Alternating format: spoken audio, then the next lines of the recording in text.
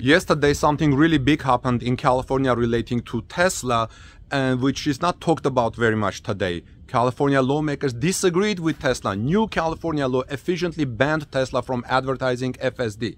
California passed a new law banning Tesla from calling its software full self-driving. Although Tesla has never claimed that FSD was fully autonomous, the electric car maker is developing the technology for fully autonomous vehicles.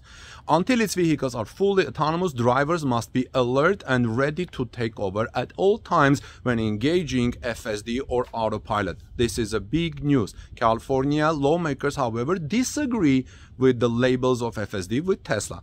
Senate Bill 1398 was one of the hundreds that Governor Newsom signed into law yesterday. The new law takes effect in 2023 and specifically targets Tesla's name for its software. The bill was sponsored by Senate Transportation Committee Chair Lena Gonzalez, who claimed that Tesla falsely advertised its tech and that doing so was a safety issue. The bill was sponsored after the California Department of Motor Vehicles claimed that Tesla's FSD was false advertising. I'm about to share with you an excerpt from the bill. An excerpt from the new law reads as follows. A manufacturer or dealer shall not name any partial driving automation feature or describe any partial driving automation feature in marketing materials using language that implies or would otherwise lead a reasonable person to believe that the feature allows the vehicle to function as an autonomous vehicle.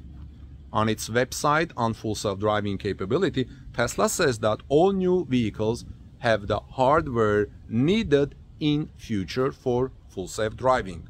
So what do you think? I think this is going to change the name of FSD in 2023. Tesla has time until 2023.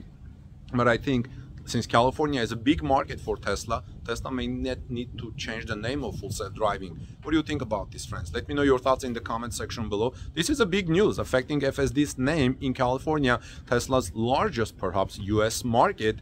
And let's see what happens and what Tesla will respond.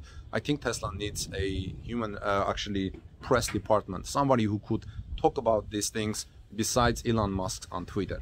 This is Armen Hareyan from TorqueNews.com, and please subscribe to our channel and give us thumbs up if you found this report useful and informative, and please share in our social media, in your social media, and subscribe to our channel for daily Tesla and electric vehicle news. See you soon in our next report.